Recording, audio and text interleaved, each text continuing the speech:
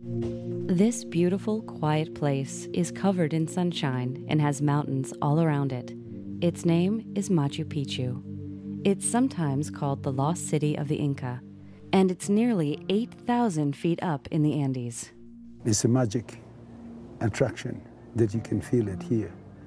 It's known all over the world that Machu Picchu is one of the magnetic centers of the ancient world. Machu Picchu is more than 500 years old. Today, it's a favorite place for visitors from all over the world. Even in the rain and fog, it's wonderful to walk through the ruins. When the Inca civilization ended, few people knew Machu Picchu existed. For a long time, it was lost to the outside world. Then, in 1911, an explorer named Hiram Bingham found it again. At first, very few people visited Machu Picchu, but now hundreds of tourists come here every day. They walk up the steps of the ancient city and climb over the ruins. Machu Picchu is no longer quiet.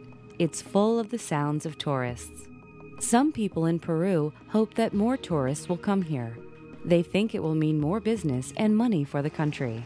However, some conservationists worry that more visitors won't be good for Machu Picchu. They say that tourism may not be good for the environment. Jose, a local hotel owner, says Machu Picchu and Peru can take a few more visitors.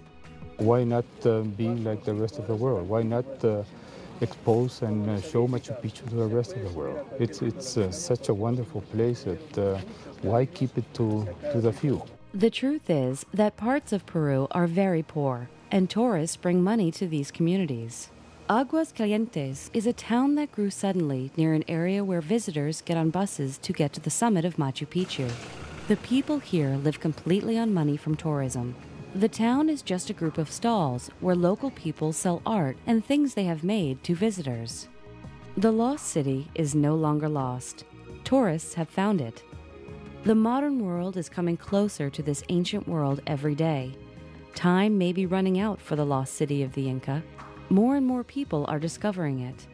In the end, it may be the modern world that forever changes this ancient city.